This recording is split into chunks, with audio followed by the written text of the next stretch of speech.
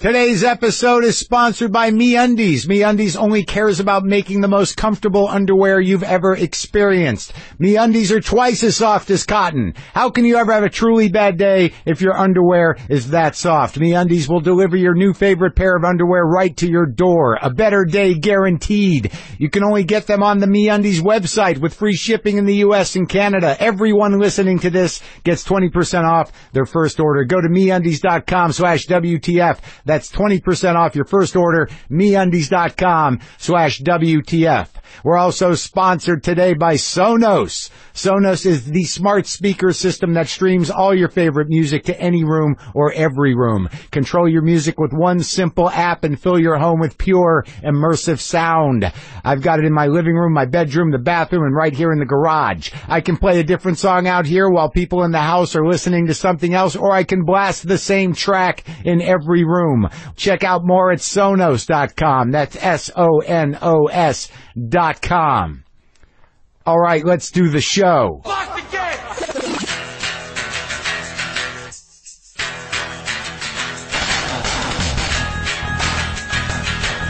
All right, let's do this. How are you, what the fuckers, what the fuck buddies, what the fucking ears, what the fuck nicks, what the fuckinistas, what's happening? I'm Marc Maron. This is my show, WTF. Welcome to it. Happy you're here. Hope you're holding up.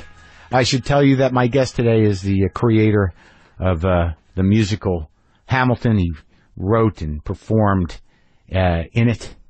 An amazing piece of work. Lin-Manuel Miranda is here today. Talk to him in a little bit. What's happening? I will be in Nashville at the James K. Polk Theater this Saturday, the 19th. You can go to WTFpod.com for tickets. I'm also going to be in Chicago. Chicago is on December 3rd. 2 shows at the Vic, a 7:30 and a 10, I believe. Again, WTFpod.com/tour. You get the information for tickets, links to tickets. Come on out. Let's hang out and talk. Let's hang out and talk. I did a very courageous and somewhat scary thing today. I did something I didn't think I would do. I didn't think I had it in me to do it. But maybe some of you can do it too. I don't know. Maybe it's not right for you. Maybe it's too much. But I'm pretty proud of myself. I'm proud to be American. And I'm also proud that I took Twitter off my phone. Fucking gone. Hit the little X, watched it go away, and felt a relief. I felt a freedom from the bondage of self-induced post-traumatic stress disorder, of feeling the need to connect and react to a never-ending stream of garbage from the internet cesspool. I'm not saying that about my friends. You can all fight the good fight how you're going to fight it, but I needed to collect my thoughts.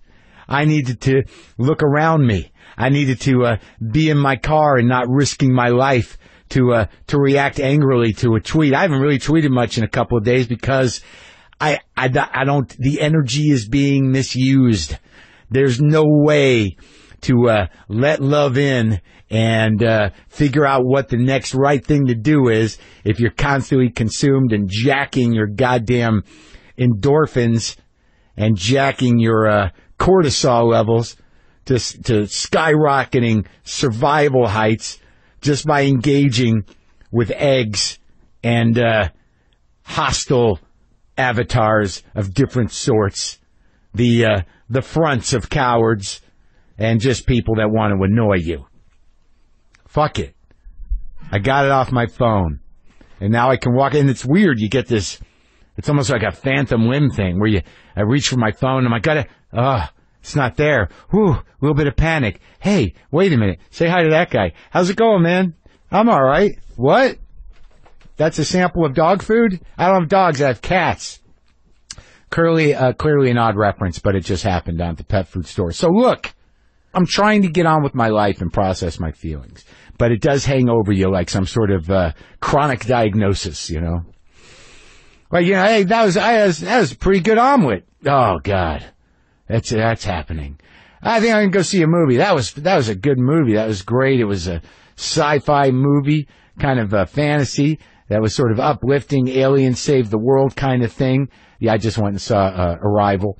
I enjoyed that. I'm going to think about it a little bit. Oh, my God. That's still happening. It still happened. So that's going to be the way it is for those of us who feel that way. And yeah, there's two sides to everything. But look, I went out and did some comedy. I started to really kind of parse, what it means to be a comic, to stand up and be heard and be funny and not to be too strident, but try to figure it out from a human point of view. That's the problem right now with the vulnerability element, is that, we have to maintain vulnerability, and we have to move through the world with courage and a certain shamelessness of who we are and what we do and what we contribute to the world. Now things that were once comfortable are uncomfortable, and that could just mean going to the fucking store for some people. But we are all Americans, and, some of us got to push back, some of us got to fight, some of us got to resist. Do whatever you need to do to make your life mean something and to help other people. To help other people. And the cats. Got to help the cats. Right? With the holidays almost here, you don't have time to go to the post office. There's traffic and parking, and it will be packed with everyone mailing holiday gifts and packages. So do what I do. Use Stamps.com instead. With Stamps.com, you can avoid all the hassle of going to the post office during the busy holiday season.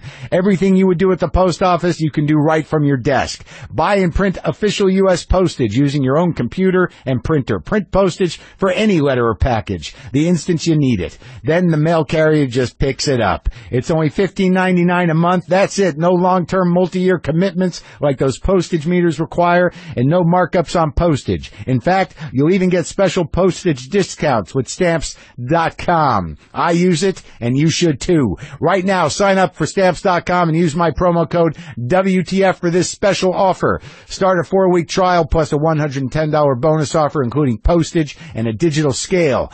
Don't wait. Go to Stamps.com before you do anything else. Click on the microphone at the top of the home page and type in WTF.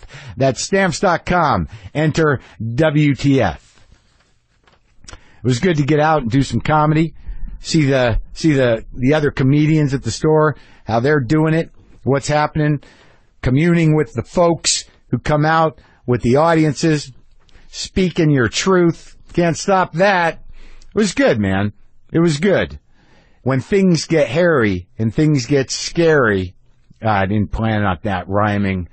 The intensity of life in front of you, vibrates with an immediacy. It's a time now, if you're feeling vulnerable, to lean on people that you love, get closer to people, go out in the world, say hi to people, make sure people are, being nice. Maybe saying hello to the clearly sad person. Help people that need help. Leonard Cohen passed away, 82. Great run.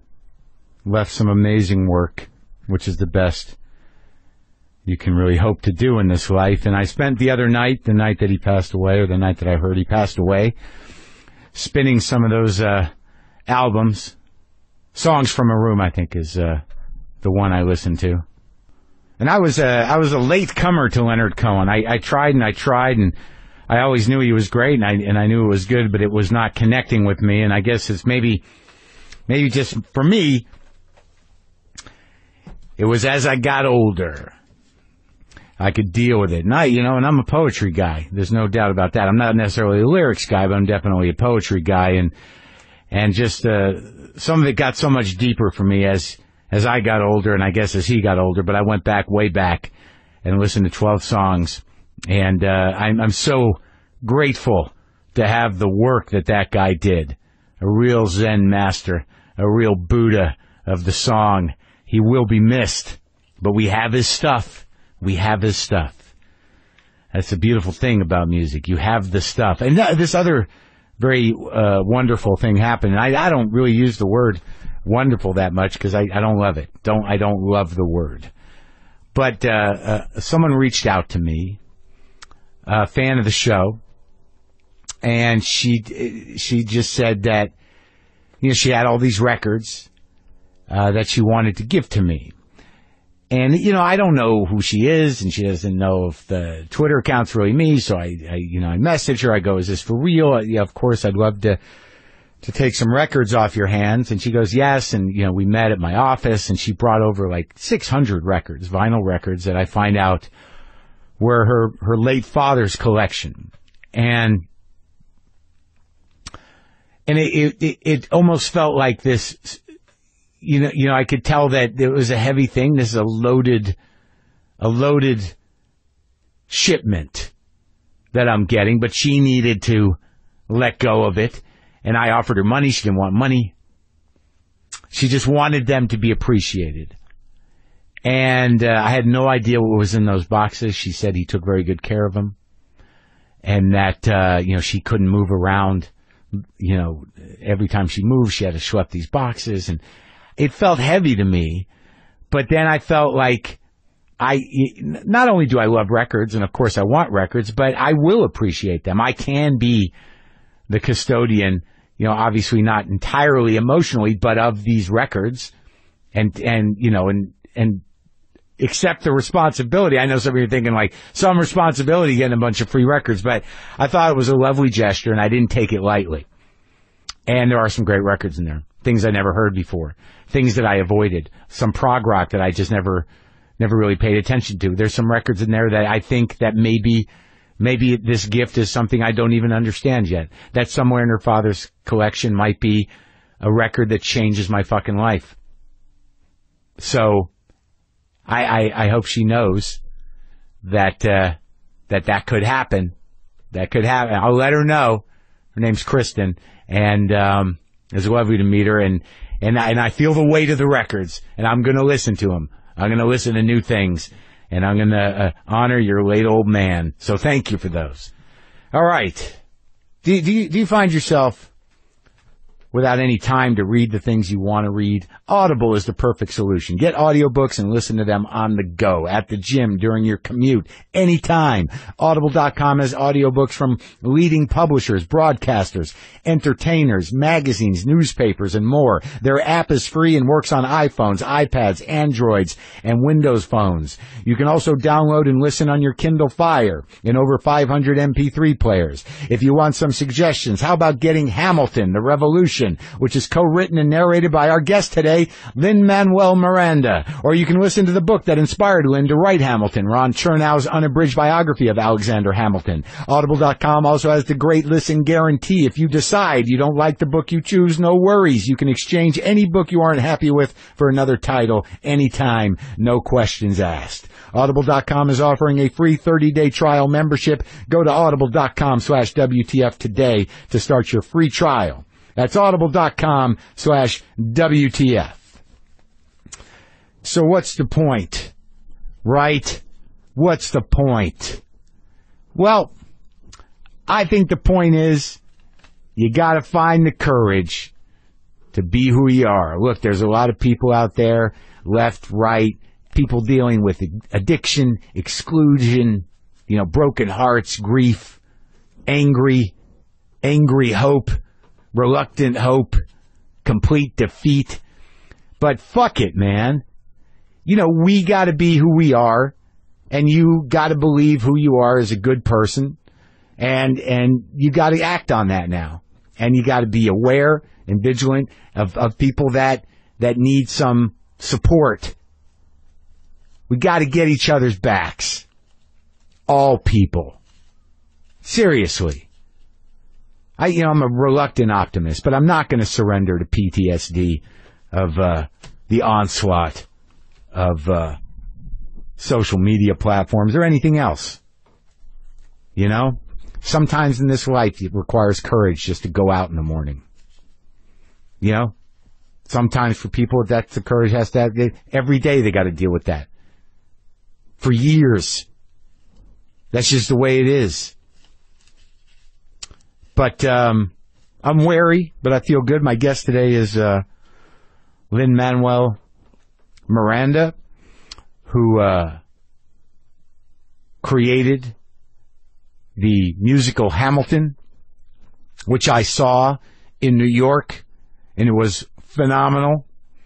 And it was a beautiful, there's nothing better than people collaborating to do something amazing and proactive. That I can tell you. And in the arts, that's certainly something that enriches life. Don't forget that if you're in the arts, because Hamilton was a real transcendent experience for a lot of reasons that I was able to talk to Lin about. And maybe if you don't listen to the show all the time, I told you about how when I was there, he knew where I was sitting, and as they were doing their curtain call, he looked over at me and he mouthed, "Boomer lives." That was pretty nice moment. And it was amazing to sit here and talk to him. He's doing, he co-wrote the music and performed some of the songs for the new Disney movie, Moana. Lin and I do a little singing. I will tell you that. I'll tell you that right now. Yeah. It's true. This is me talking to Lin-Manuel Miranda here in the garage.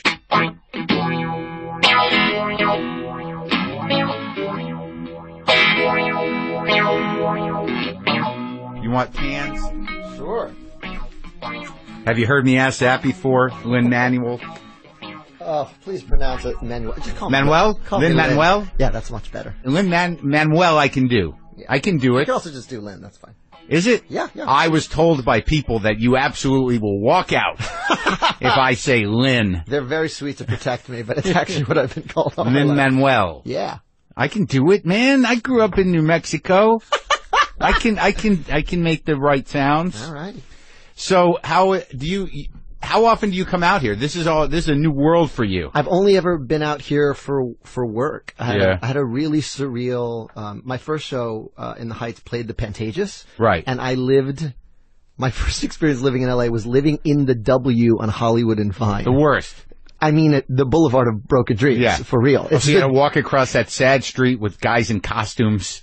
Guys in costumes. And also homeless teens coming out of the train that no one takes. And next to this hotel where Drake is upstairs. Right. So it's the dream and the dream deferred on the same corner. Right. And how long were you here? I was here for 5 weeks acting in that show. That's right. That was the first musical you wrote and directed and produced. I didn't direct. No. Tommy Kail, who directed Hamilton, directed the same guy you've been with forever. Yeah, he's my dude. I feel bad. I've not seen In the Heights. That's all right. No, it's not all right. I feel terrible. Because I know it was the first one. It was. And nothing will ever be that. I went from broke substitute teacher to Broadway composer when that opened. And you were a broke substitute teacher, but you weren't acting. You were doing things. I was trying to act. The only role I'd gotten was I was a bellhop on the last season of The Sopranos. I just watched it. Which episode? It was, they're going to get rid of something or check on a body. They're trying to find the Haven Air Hotel. Oh, right. And right. So, so I'm just this tranked out bellhop who they ask where the Haven, and my lines were, I don't know, and ride off. I remember. And I just watched it. You were out in front of the hotel and they were asking where the old hotel was and you were just sort of dead-eyed and they were like, what the fuck? And I'm so fucking green as an actor. You can actually see me look down for my mark. Oh, yeah. I look down to see where I'm supposed to stop. That's a tricky thing, the marks. Yeah. Yeah, especially when they make them small because they're getting them on camera. So then you only have a dot. And you're like, how the fuck is that going to help me? Yeah, and it was an amazing first experience. One, because Gandolfini really was as kind and sweet as everyone. Stayed and did his scene, even though my side was second. Didn't have to be there for a bit player. That's so sad. But he stayed and did the other side of the scene with me. He did. And it was late at night in the middle of New Jersey. And then, the other actor, oh my God, his name's escaping me. Paulie. Yeah. While I'm getting in makeup, he turns to me and he goes, "Hey kid, when you do the line, do it with a real, fucking really thick accent, so it's funny." So he's pitching me doing a Latino accent, and the makeup artist just waits for him to walk away and goes, he tries to direct everyone. Yeah. Paulie Gualtieri was the character. Tony Sirico, who's a very sweet guy, but kid, when you do it with a real fucking accent. He's really that guy. Yeah, it was amazing. I was like, oh, that's that guy. So I obviously I saw Hamilton and I was very, I almost started crying, not just because of the show, but you're walking off, you look right at me and say, Boomer lives. Boomer lives, baby. I'm a big fan of the show. You're so sweet. Yeah, and it was, you really look like yourself. So, and it's the logo of your podcast.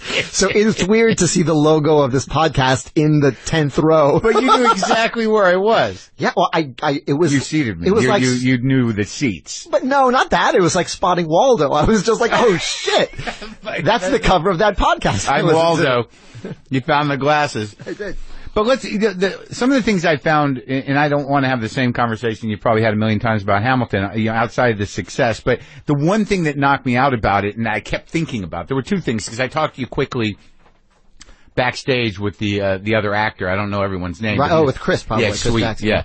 And I thought that was the original cast I saw, right? It was the last few weeks of the original cast. That's right. But the thing that was great about it, outside of many things, was I knew the streets. It was New York. So it was like set in New York, and you're talking about these streets. Like, hey, I've been to Gansevoort Street. Yeah. And not only the fact that they've all been there that long, but that history that we forget is New York history. Totally. And you never think of the founders in New York. Right, but New York was the place. Yeah. It was one of the colonies. Yeah, and he's the New Yorker of the founders. I mean, that's the guy who never left Manhattan. Was that one of the reasons why you found a portal in this story? Totally. Yeah, it was, I knew what most people know when I picked up that book, really at random. Which must be not much. Like he's on the $10 bill. I knew he was a 10. I knew he was like not a president, but on our money. And I knew that he got shot. And I also knew that his son died in a duel, because I wrote a paper on that in 11th grade. Like, you did? Yeah, I think I wrote about that because, I was like, emo goth teenager. I was like, oh man, his son died and then he died in the same way. It was before he died? His son died? Yeah, his son died in a duel 3 years before he did. And it was like pretty much the same spot in Weehawken, like in the same area. And I just thought that was really fucked up. It's that's New Jersey, isn't it? That's New Jersey. Yeah, it's across the river. It's like, and we're just talking about The Sopranos. It's so weird, the time travel necessary that, and I think that places it historically, especially for people who live in New York or who have spent time in New York, because our ideas of what these places are so detached from history. Right. So the story sort of roots itself. It's time traveling, but it's also the geography is the same, and it humanizes it just from the geography. Totally. Yeah. So to walk around and say, I can't believe we're in New York, which is what the Schuyler sisters do, is how everyone feels when they get here. And so you telescope time, and suddenly you relate to these characters. Right. It's not this other century in this other period of dress. It's like, oh, I'm in New York. Oh, I'm downtown. Oh, I'm like watching the energy here. And the meatpacking district is nice now. And that's where a lot of it was, I think. A lot of those streets were down there. The meatpacking district is uptown. I mean, they were all down in the Battery too. Yeah. Well, and also the thing about that is that somehow or another, and this is part of the brilliance of the conception of it, is that, you can have a multi-ethnic cast playing founding fathers and people of that time, which are not historically accurate, but it doesn't matter because it's New York. Right. It's true. New York, that's exactly true.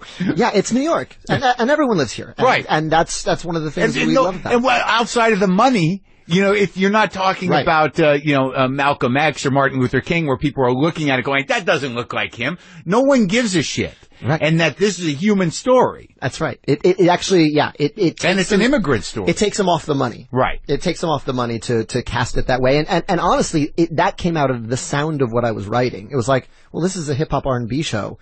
We need people who can pull that shit off. Right. And that was really sort of, and then Tommy, in his direction of it, elevated that to a principle. All right, well, then this is going to look like our country. Right. So you get obsessed. So you write this story in 11th grade, but, whatever triggered the Hamilton thing, that book by, what's his name? Ron Chernow. Chernow. I didn't read it. It's a big book, and I don't seem to have the attention span to read a lot of books.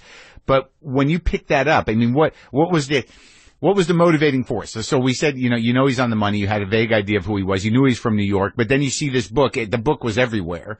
Was it one of those things where it's like, I'm going to read that book? I was just in the biography section at Borders. Like, I was just looking for a big book to read on vacation. When there were big bookstores. Yeah, when there were big bookstores. Right. It was the one in the Time Warner Center. So you're walking around. Forever 21 now, I think. Yeah. And, I was walking around, and I knew I was going on vacation, and it had Where were you going? I went to Mexico. It was like I had a week off from In the Heights. It was my first vacation from that show. How long did that run? That ran just shy of 3 years. And that was also a story about immigrants in New York. Totally. But you've been a New York kid the whole time. Yeah. I was born in Roosevelt Hospital, grew up... Where's Roosevelt Hospital? That's actually not far from that borders. It's on like 59th and 10th. My son was born there 2 years ago. Same hospital. It's just west of Columbus Circle. And your parents grew up, what part of the city were you in? My parents met at NYU, grad school. They were both born in Puerto Rico. My mom grew up here. My dad came here for NYU. He sort of always... From Puerto Rico. From Puerto Rico. Got a full ride. He's like the prodigy, like graduated college in Puerto Rico at 18. He's the Doogie of Puerto Rico. And then he came here to get his education. He was always going to go back, and he met my mom and stayed. And so when I was born, my parents and my sister and I lived in the NYU grad housing. We lived in Silver Towers downtown. Where was in the village. That? What streets? That's like on 3rd Street. That's like right near McDougal and all. Not far from Hamilton. Yeah, that's totally and then we moved uptown to Inwood, just north of Washington Heights in like 1981. It's pretty up there. It's like by Grant's Tomb. Around there? No, Grant's Tomb's way downtown. No, it's like way up there. Like north of the Cloisters. Right. We're just north of the Cloisters. Right. I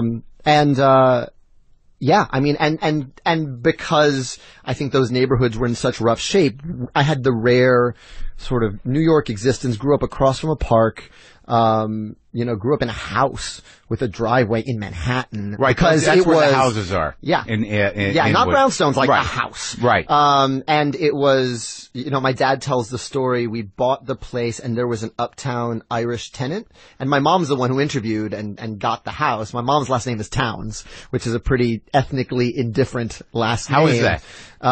She's, that's a whole other story, but my mom's half Mexican, half Puerto Rican.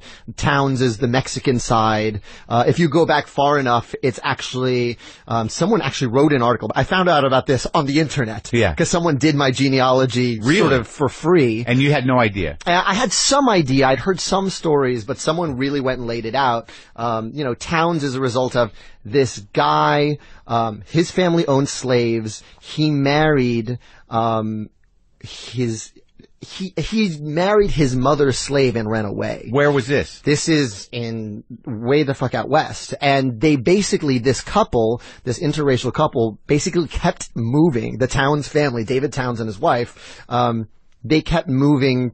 And then they would change the law and it would be illegal for them to live together, and they'd move further south until they got to Mexico. And then sort of grew up in Mexico, and that's why Towns is a Mexican last name for our branch of the family. No kidding. So he started in the South. Yeah, he started in the South. And then kept moving because of his love. It's a passion story. Yeah, it's a passion story. They had kids and they just kind of kept moving. And they knew that, and he didn't want to hide his love anymore, I guess. So he'd rather honor the love and keep moving. Yeah. To finally find a place where he could live. Yeah. And have his family. Right. And then Is this the next musical? Are we talking about I don't know.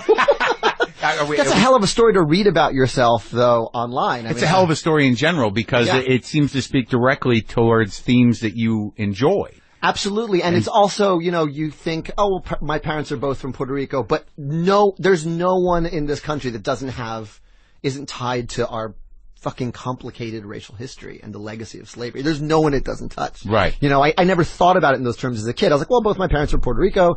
They grew up on an island and generations, but no, it touches everyone. I think that's true. It's weird because I'm thinking about my own family and that I go back maybe 2-3 generations back to, first generation immigrants from Europe. Right. So, like, my American history is a little shorter. Yeah. But that American history is much longer. Yeah. All right, so you find this out when? After you wrote Hamilton? Yeah, this was like... Recently? This was like 9 months into the run. So what does that propel you to think about? Do you think about, like, who are the other... Do you have family that you're curious about that you might know? Absolutely, yeah. I mean, Towns is a pretty, if you meet most Townses, if they're not members of the Mexican side of the family, they're African American. And so that split happened at some point. And at some point, some of those people in our family said, oh, well, we can pass. Right. We can pass, and we're Mexican and we're light-skinned enough to pass on this side of the line. And so there's this amnesia whenever that split happened.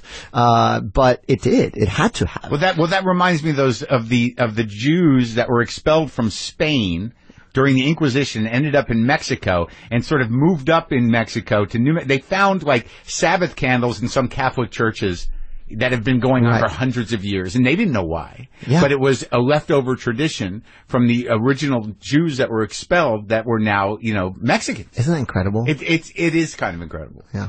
That there are these family histories. So tell me more about like when you wrote the inspiration for The Heights clearly comes from, the neighborhood you grew up in. So how many sisters and brothers do you have? I got one older sister. That's it? Yeah. Yeah, she's 6 years older.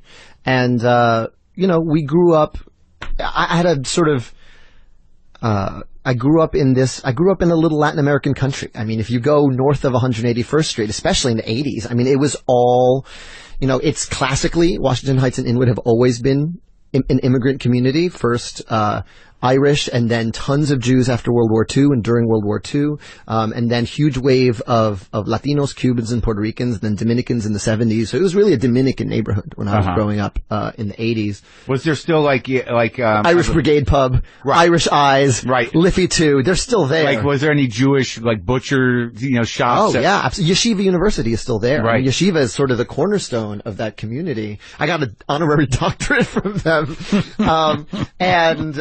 but that's also an important part of our community. And so it's always been, and I saw that starting to change. And Kiara, my co-writer, and I we both live in that neighborhood now.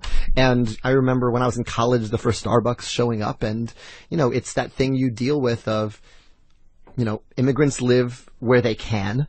They make the place special, and then there's a point where it gets so unaffordable that the people who make the place special can't afford to live there anymore. The artisanal colonization begins. Correct. And first the yuppies, and now like hipsters who refuse to call themselves yuppies because they don't dress like that. Yeah, right. The coffee shops are different. Yeah, the coffee shops are different. Yeah. And also, but yeah, I was seeing that shift happen, and that's hard to dramatize. It's hard to, there's a lot of musicals where there's an outside force change. Gentrification is hard to dramatize. Yeah, in a way that feels compelling and feels high stakes. You look at Fiddler on the Roof, like, oh shit, like, what the outside threat is in that world. It's intolerance, and it's a wave of hatred that's coming, and it's even going to break the bubble of Anatevka and this place where things have been done the same for hundreds of years. When did you first start engaging with musical theater where it took on this life for you, where you could, draw parallels to your life? I mean, where did you start thinking, like, when did you first see Fiddler on the Roof? I saw Fiddler on the Roof in first grade. My parents were obsessed with musicals. Really? They're of the generation that just had cast albums next to, my dad had Man of La Mancha next to Dionne Warwick, next to Gran Combo and Celia Cruz, and that's just the cocktail of music we grew up with. And also that's the benefit of living in New York, is that not only when you're dealing with the sort of the character of the neighborhood that is all ethnicities. Yeah. Is that everybody's up in your face. There's no way to avoid contact and engagement, and there's an acceptance to that because you learn how to sort of say hello to everybody and appreciate everybody. Yeah. And I'm also growing up uptown as hip hop is being born. And down the street you can see any fucking musical you want, and you can go see any symphony you want. It's sort of a fascinating place that all that stuff is available to you. But your dad what did he do? My dad, he came to New York to study psychology, and then didn't have the patience for it. You mean literally or temperamentally? Temperamentally. Like, he would do the practice sessions. I shudder at the thought of being my dad's patient because my dad said he'd hear the person complaining, he'd go, "You said that last week. Process it.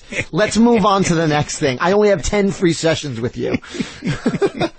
Whereas my mom stayed a psychologist. She's a great psychologist. She's still a psychologist? She's still a clinical psychologist. And, in Manhattan? In Manhattan, yeah. She does a lot of custody cases. A lot of child psychology where she'll be sort of the one, she'll interview a family and sort of help make a recommendation where the kid should go. And really like heroic work she does. And my dad's in politics. My dad got really involved in school boards and community organizing uptown. Yeah. Because my sister was going through school there and he was just sort of fighting for her. And then he kind of fell into politics. It's exactly his skill set. He got hired as the mayor. the mayor, Koch's advisor for Hispanic affairs in his last term. And he went from railing against the enemy to being like, oh, I'm the Hispanic spokesperson for Mayor Koch. And who is the enemy? Well, the enemy is underfunded schools, and the enemy is redistricting, and the enemy is, getting the same resources everyone else gets. Right. And then he actually really, flourished under Koch. Koch was a guy, a really complicated legacy. But my dad learned a lot about how politics really happens there. Right. And so, I'm the kid who's dragged along to meetings. I remember sitting in Koch's office in the back, like coloring. Yeah. While they're fighting about whatever they're fighting about in the corner. And Koch was nice to you? Yeah, Koch was really nice to me. I spoke at my dad's swearing-in ceremony, and that was my first time in front of a microphone. I'm 7 years old, and me and my sister sort of did little speeches about our dad, and I'm in a little gray suit. And so yeah, Koch was always wonderful to us, and we'd go to Christmas parties at Gracie Mansion, and it was really crazy. And I was like a little kid running around, while Al Sharpton and Jesse Jackson are I'm running between their legs. They're just hanging out. They're around. Yeah. And then he went from there to a lot of different nonprofit jobs. And then when I went to college, he quit the nonprofit sector because he couldn't afford to be in nonprofit anymore. Yeah. And he started a private political consulting firm, and that's how he paid for my school, my education. But and he still has it? Yeah, he still has it. And it's interesting, who are most of his clients? How does that work? He does a lot of New York political clients. He ran Freddie Ferrer's mayoral campaigns. He just got, Adriano Espaillat is the first Dominican, elected to the House of Representatives. He just got him elected. That was one of the bright spots on election day. Yeah, what happened? And, but he also will represent, he's fighting against Herbalife, because Herbalife is that giant fucking Ponzi scheme it's that Amway thing, yeah. Yeah, that really takes out Latino communities. Really? It's really sort of entrenched in Puerto Rico. And it's in terms of being an entrepreneurial option for people to get out. Yes, that doesn't really get anyone out. No, you just get the kit. You get your friends and your family to buy 3 things. Yeah. And then it just sits in the closet. Right. So he fights against stuff like that. He was hired to help, get the Yes Network in the Bronx, because it was insane that this cable company wasn't providing the actual Yankees games when the Yankees play in the fucking Bronx. Yeah. So it's shit like that. That's the kind of stuff he that's what's interesting about New York politics, because of the density of the population. There's always a hands-on sort of fight to be had every morning. And that, it's all very practical. It's not abstract. No, it's not abstract. Shit needs to happen right here, right now. It's not sort of over there. Yeah. It's here. So so you're growing up with, a clinical psychologist, 2 people trained in clinical psychology, and you're already engaged in the politics of race to a degree. Yeah. Because the New York politics is not removable from race. And also there's the idea of how do you make it in America that's hanging over everything. Absolutely. And that's what and that was sort of the story of In the Heights, right? Yeah. And it's also, but the other thing with In the Heights, the really sort of, I think, biggest reason that I started writing that show, because I started writing that show when I was 19 years old, was that I wanted to have a life in musical theater. I was a kid who figured out who he was in the school play. That was my corner of identification in the hierarchy of high school, because you get friends from different grades. So when shit gets real in your grade and someone hates someone, or you're the bad guy that day, you can go hang out with someone in a different hallway. Right. You know what I mean? Who's going to graduate and you're going to be sad, but you have friends outside of the bubble of the life or death stakes that are happening. Emotional stakes. Yeah, in that, of bullshit sort of status jockeying and bullies and theater existed outside of that. Theater, it's safe haven. Yeah, it's total safe haven, and even kids who were the bullies would occasionally audition. No one doesn't want to be in the school play. Right. The guy who's a one-note guy, maybe his one note will be the right one. They go, well, I'm the football player. You'd be perfect for the guy that's got one line. Then maybe they'll surprise you and sing well. There's a famous alum of my high school named, his rapper name is Immortal Technique. He's one of the most sort of politically ideological. He really made sort of an incredible life for himself as a rapper. Right. He was a school bully. And he terrorized kids. He'd throw them in the garbage. I got thrown in the garbage by him. Isn't that interesting? And, he was a really angry kid. And it's been wonderful to watch him grow up and like find a political outlet for that anger. Right. And to know who the enemy is. But he was just Felipe and he scared the shit out of us. Right. And, but he was in the school play. Like he got a part the senior year and I was like, oh my God, I'm in a fucking play with the dude who scares the shit out of all my friends. And were you surprised at that moment by his, like, cause it's like usually when someone is, strutting like that or a bully like that, when they're in a different situation, you can sort of see their vulnerability and he's got to memorize his lines. Right. That's a vulnerable place. Yeah, absolutely. So, all right. So you see Fiddler when you're in first grade, but then do you keep going to musical theater? No, that's the thing. I mean, I think I'm like a lot of kids in that I fell in love with cast albums. Like, I've never seen Man of La Mancha. I've never seen Camelot, but my parents played them so much. I've got this idealized version of them in my head. Like just the arc of the song. Arc of the songs and the way those told a story. And I sort of found, I always found that I gravitate towards music that tells stories. You know, I mean, Leonard Cohen yesterday, like Suzanne. I think, I think of those. Gut puncher. Leonard Cohen has my favorite quote about songwriting, which is, being a songwriter is like being a nun. You're married to a mystery. Yeah. Hey, I don't know if I wonder if the world could handle a musical not unlike Mamma Mia or some of the other ones they've attempted to do. Be a heavy evening. It would be a heavy evening. Like, all right, here comes the 9th verse of, he's a tower. But anyway. It took me a long time for me to appreciate him, cause I didn't quite, register it, cause I'm not, a lyrics guy, and I've talked about this before. I'm a melody guy, and I'm a fucking rock guy. Yeah. So for me to listen, like, when I watch Hamilton, like, I was like, you're working hard. Well, yeah, cause I'm like, cause I don't have the reflex of hip hop. Like people who listen to hip hop, it's not an effort to understand what's happening, or follow it. But for me just to pay attention to something other than beat and melody is sort of like, oh, I gotta work. Yeah. And I felt like an old person at that show. Like, I'm sure there's a lot of, like, people my mother's age going like, it was hard to follow.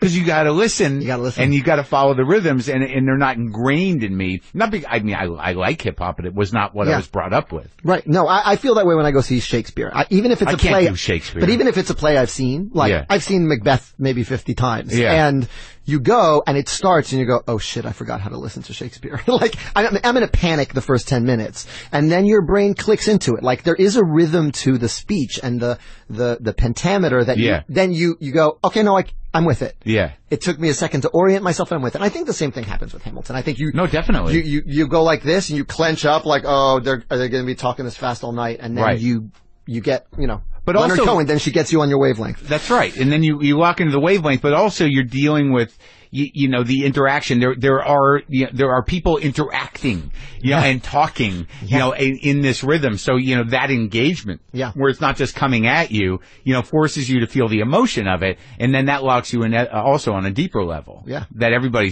and the songs are pretty. Yes. So I love musicals, but, if you're a Puerto Rican dude, here are your options. Bernardo in West Side Story, Paul, the Puerto Rican dancer in Chorus Line, who gets one big monologue, and that's about it. And I didn't dance, and so I was just like, I don't see how I can have a life in this. But also, what was the reaction on the street? What do you mean? Oh, in my neighborhood? Yeah. Oh, I mean, it's funny. I got into my school when I was 5. So Which school? I went to Hunter, which is like this magnet school on the Upper East Side. Right. You have to take 3 IQ tests to get in, and I got in kindergarten. Right. So I had the conversation, are you Lin or Lin-Manuel, when I was 5 years old. You know what I mean? I go from speaking Spanish at home to speaking English at school, and that in a way, I'm really grateful for it because I sort of learned how to talk to very different types of people at a super young age. You know, a lot of kids, when they grow up in my neighborhood and then suddenly they're in college and they go, holy shit, there's no one like me. Like, what the fuck am I doing here? Yeah. I had that happen when I was 6 years old. So, so you were in college at that age? I don't understand. So you got in. No, the school's called Hunter College Elementary School. It's at a CUNY. I got it. And so it's sort of it's a public school, but it's a gifted school. Right. Quote unquote gifted school. And that was something that your parents were like, we're going to try to get him in here. Yeah, I had a really rough time in nursery school. They're like, we gotta get him, you know, we can't afford private school. Right. Like, he's gotta be smart enough to get into this motherfucker. All right, so you were able to cross that cultural, boundary at a very young age and it became adept. You became it was second nature to you to deal with the two worlds. But but I had my friends in the neighborhood who went to school locally, and then I had my friends who lived on the Upper East Side. Did you ever get shit for being a musical guy? In the neighborhood? I got shit from being a musical guy everywhere. That's part of it. I had the advantage of, my great uncle in Puerto Rico was an actor. He was a really famous actor on the island, actually. He started his name is Ernesto Concepcion. So my Latino side of the family, who they're normally the ones who give you shit, like, what, acting? What, acting? Right. They got it because we had a family member who was actually made a living at it. So it wasn't quite as stigmatized as it might be in other families. Yeah, I made a living in Puerto Rico, and his son is a really talented actor, on the island too. How much time did you spend in Puerto Rico? Every summer. So, and that was the other thing I got. So I'm switching between the Upper East Side and 200th Street. And then every summer I get sent to this tiny town, Vega Alta, Puerto Rico, population, I think it's like 70,000 now. Where my Spanish is so shitty, that like kids my age I start to engage and they go like, you talk weird. We're going over here. So all my friends in Puerto Rico were my grandparents' friends. I'm still close with all the little old ladies who survive, who are over there. Yeah. And I was hanging out with them and watching He-Man in Spanish and watching fucking Flintstones in Spanish, which is called Las Picapiedras, which means the stone cutters.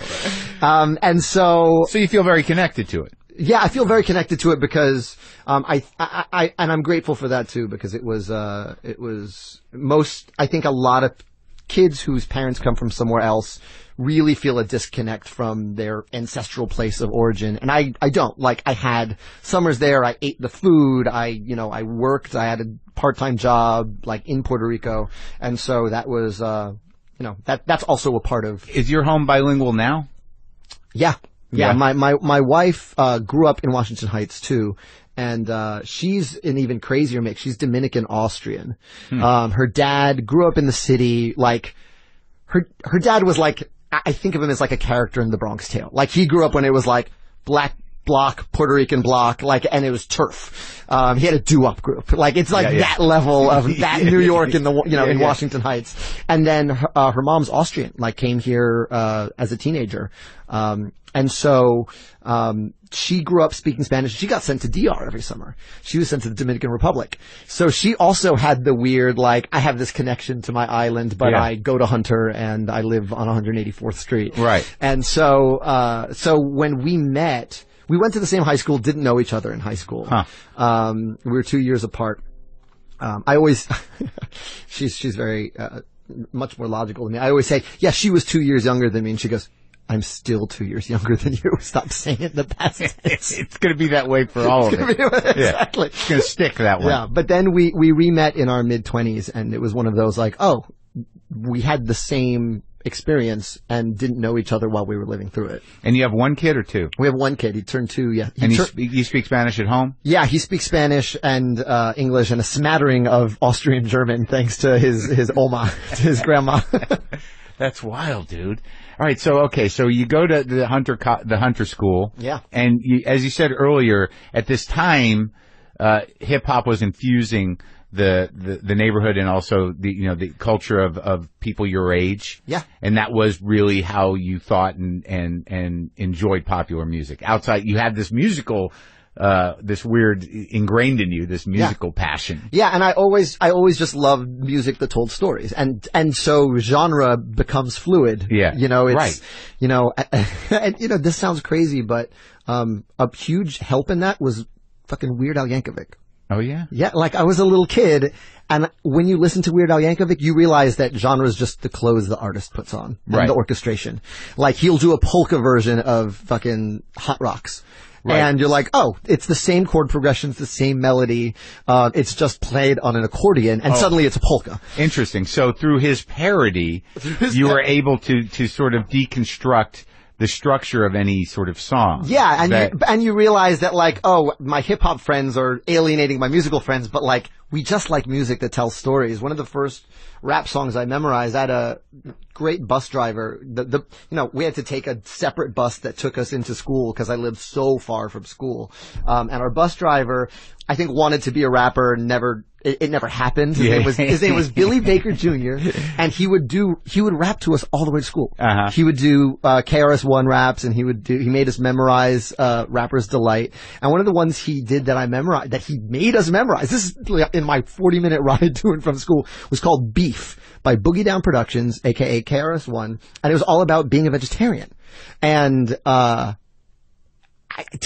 never heard the actual song until I was an adult. I only heard my bus driver's rendition, but it was beef. What a relief. When will this poisonous product cease? This is another public service announcement. You can believe it or you can doubt it. Let us begin now with the cow. The way it gets to your plate and how. The cow doesn't grow fast enough for man, so he has drugs to make a quicker plan. He has drugs to make the cow grow quicker. Through the stress, the cow gets sicker. 21 different drugs are pumped into the cow in one big lump. Just before it dies, it cries in the slaughterhouse. And then he starts going on about Elijah Muhammad, and it's like, we learned this radical, don't eat pork, don't eat meat song. From your bus driver. On our way to third grade. You love that guy. Love that guy. So grateful for that guy. What happened to that guy? He's still around. Baker's Transportation. It still drives around my neighborhood. He's still taking kids to school. I still live up there. Isn't that amazing? Yeah. That one guy like that, not even a teacher. Not a teacher. The guy driving the bus they're sometimes the coolest people. You got to see him every day. He's got limited time with you, but he can put on his own show. He puts on his own show. And we learned mind playing tricks. I mean, I really got a hip hop education. Did he get the whole bus singing? Yeah, he'd get us all singing. I mean, can you imagine? Thank God for that guy. Thank God for that guy. So hip hop and storytelling is coming in on the bus. I'm listening to musicals at home. I'm getting cast in the school play. And then. Did you do any stuff at school? Yeah. What'd you do? I did this is the musical theater version of Who Are Your Guys? Yeah. Who are your guys? Who are your guys? 8th grade, I played the Pirate King in Pirates of Penzance. Oh, no, sorry, that's 9th grade. And that's a big deal. To get a big role when you're a freshman, that's like everything, right? Yeah. You know, I'd arrived. And then 10th grade, I was Judas in Godspell. 11th grade, I was the assistant director for Chorus Line. My girlfriend was the director. Yeah. And then senior year, I directed West Side Story. Really? Yeah. Did you, now, at that time, so this is high school. Yeah. And this is a gifted school. So yeah, I'm one of 5 Puerto Ricans in the school. Right. But also, are you learning, I imagine you're learning, the necessity of lights, of choreography. Yeah. And it was the other blessing was it was a student-run show. It wasn't like a faculty-directed show. So you had to sort of get into that, the collaborative nature of theater. Yeah. And you learn, I think the life skills you learn on that you take with you the rest of your life, because you can't hire or fire anyone. You have no sway over your fellow students other than get them excited about making something. There's no grade for this. It's extracurricular. There's no tangible benefit. So you just have to learn how to inspire other people and work with other people. And that was immeasurably And you're a kid. And you're a kid. And you're a kid, and you're like, we're going to have a secret rehearsal on spring break, because we need it. We have to. Because we have to. Even though it's not, one of our mandated rehearsals. And you learn how to and then there's the kid who's like, no, I'm going on vacation. You go, well, And you can't fire them. Right. You can't say fuck you. You go, we'll make do without you. Yeah, we'll figure it out. Right. And so you really learn a lot of how to get people inspired and get people going without anything other than the idea itself. But let me ask you, I mean, like, a collaboration is a collaboration. You may acknowledge, differences and uniquenesses and different backgrounds and stuff, but did you ever feel the weight of it? Of being one of 5 Puerto Ricans in that school? Yeah, you feel the weight of it. I mean, that's and I didn't even realize I felt, because I got there at such a young age. Yeah. I didn't realize it until I went to college and made friends with other Latino kids who had that experience. Yeah. I lived in a house, a Latino program house my sophomore year at Wesleyan. It was called La Casa. Uh-huh. You had to write an essay to get in. And suddenly my friends, also were first generation, and I didn't realize how much of myself I was leaving at home. Mm-hmm. Really? When I went to high school, uh-huh. I loved being in theater, and my friends from high school, I'm still in touch with, and I'm still close with. But then I got to school, and I was like, I can share jokes with these guys that I never would have brought to school. Right. It's like an entirely different level. And that's when I started writing in the Heights. It was when I realized, my experience in Puerto Rico, my experience in my neighborhood, that's fair game for me to write about. Right. And when you bring all of yourself into a room, not just the part that is useful for the person you're talking to, mm-hmm. which is something I learned to do very well in school, unconsciously. Right. Unconsciously you go, no, just call me Lin, because I can't deal with yeah. Manuel. What I did. Yeah. Just to call back the beginning of the show, Marc Maron said Lin-Manuel. But you learn... Manuel. But I learned at a very young age how to just make people comfortable, and I learned to adapt at such a young age that I didn't realize the power of bringing all of myself into a room until much later. But that's interesting, though, because adapting is the beginning of collaborating on some level. Absolutely. In terms of your creative growth. Yeah. That, you knew who you were, you weren't ashamed of it, but you innately adapted to the cultural context. Yeah, I talked about the things that we can talk about. Right. What was on TV last night. And then at some point you realize, I can celebrate the things that are different. Yeah, and I can bring you something you maybe don't know about. There you go. That's what In the Heights was the beginning of. It was, I'm going to take the Latin music I grew up with, and I'm going to play with that in these songs. Because I was writing musicals already in high school. And there's no fuck you to that, there's celebration to that. Correct. Yeah, it's correct. Yeah, and there's no way to interpret it as fuck you. Yeah. Unless you're sick. Yeah, unless you're sick. Unless you literally see something different as a threat. Right. But so now, what other stuff? When did you start? You started, conceiving In the Heights in high school, but in college. In college, yeah. But in high school, did you do any original work? Yeah, I wrote one-act musicals in high school. Uh-huh. I wrote one my junior year. Actually, did I tell you this? I think I told you this when we first met after the show. Backstage, it was all very, it was all a blur. Adrenaline. The guy who directed my first musical was a 15-minute musical called Nightmare in D Major. Yeah. Chris Hayes. Yeah, Chris Hayes. Chris Hayes. Political commentator. Grew up in the Bronx. Hayes. We took the bus home together. Yeah. And we were really good friends. He was a year older than me. I know. I had him in here. He has a fantasy of returning to theater, Well, he played Zach in a chorus line. And he was fucking great. And he was a really great dramatic actor. He's a sweet guy. A sweet guy, and directed my first musical. My grandmother used to call Chris El Mexicano because he was the only one of my friends who, when he would come over, would speak Spanish to my grandmother. Cause he would always work in summer jobs, and he spoke Spanish pretty fluently for a white dude.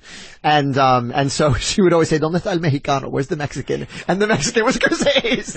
That's so, it's cute and it's moving, because there was that working class, civic minded. Yes.